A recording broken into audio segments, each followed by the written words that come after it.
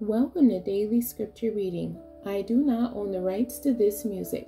Ezekiel chapter 45, beginning at verse 7 and ending at verse 25. This is the Amplified Version. Portion for the prince. The prince shall have land on either side of the portion set aside as a holy section and the property of the city, adjacent to the holy section and the property of the city, on the west side toward the west, and on the east side toward the east, and in length comparable to one of the portions, from the west border to the east border. This shall be his land for a possession in Israel. So my princes shall no longer oppress my people, but they shall give the rest of the land to the house of Israel, according to their tribes. Thus says the Lord God, Enough, O princes of Israel! Put away violence and destruction, and practice justice and righteousness. Stop your forceful seizure of property from my people, says the Lord God.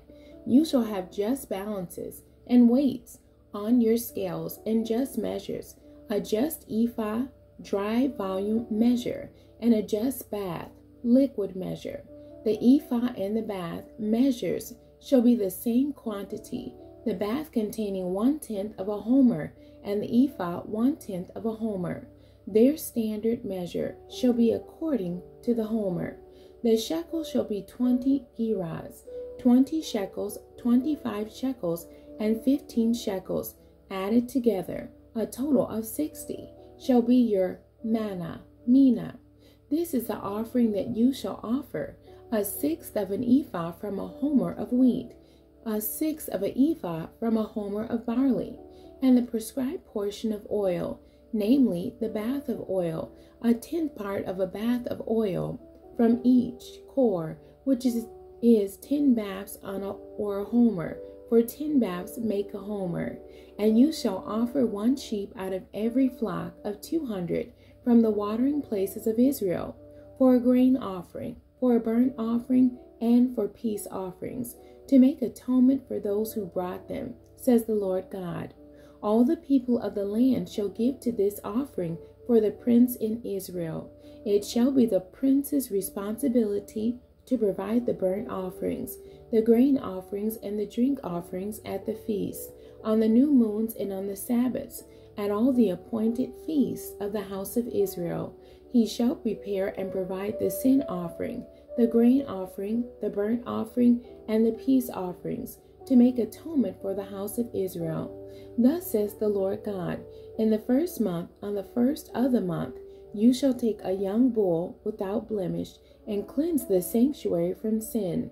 The priest shall take some of the blood of the sin offering, and put it on the doorposts of the temple, on the 4 corners of the ledge of the altar, and on the posts of the gate of the inner courtyard. You shall do this on the 7th day of the month for everyone who goes astray and sins through error of ignorance. For him who is naive, so shall you make atonement for the temple house. In the first month, on the 14th day of the month, you shall have the Passover, a feast of 7 days. Unleavened bread shall be eaten. On that day the prince shall provide for himself and for all the people of the land a bull for a sin offering. And for the 7 days of the feast he shall provide as a burnt offering to the Lord 7 bulls and 7 rams, without blemish on every day for the 7 days, and a male goat daily for a sin offering. He shall provide as a grain offering to be offered, with each bull an ephah of grain, an ephah with each ram, and a hin of oil with each ephah of grain. In the 7th month, on the 15th day of the month, at the feast, he shall provide offerings like these for the 7 days, as the sin offering, the burnt offering, the grain offering, and the oil. The end. God bless you, and thank you for joining me today.